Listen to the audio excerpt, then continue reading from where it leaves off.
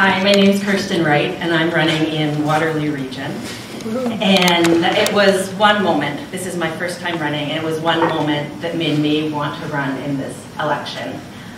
I'm coming off a parental leave. I have a 3-year-old and a 1-year-old, and I'm finishing a PhD and finally getting to the point where it has momentum and I can see the results going somewhere.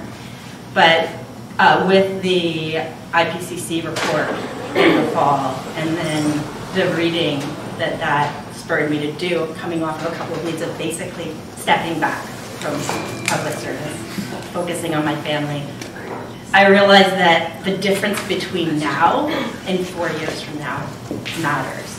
This is our window and we don't get it again. So the moment actually occurred this Christmas.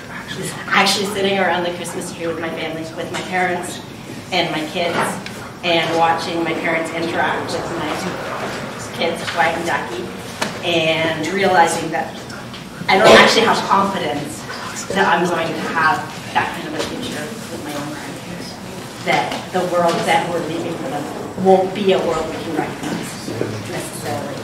So I feel that I can say, hands down, this is the best use. It's the best use of my parenting time for my 1-year-old.